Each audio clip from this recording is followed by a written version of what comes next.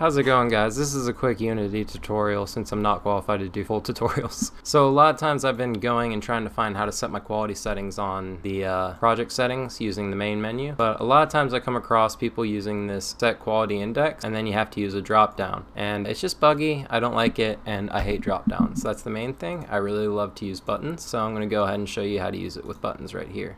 So I'll go ahead and leave this on, and as you can see, each one is set to disable after I click it, and then on top of that it's setting the quality from this script. And then in this script, simply just add quality level. Instead of quality index, you do 0 for the lowest, -true, and then all the way through quality, setting the index instead of the drop down doing, which is really nice. So I'll go ahead and show that.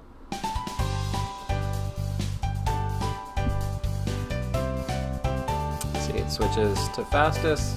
I'll set it to medium, should switch to good.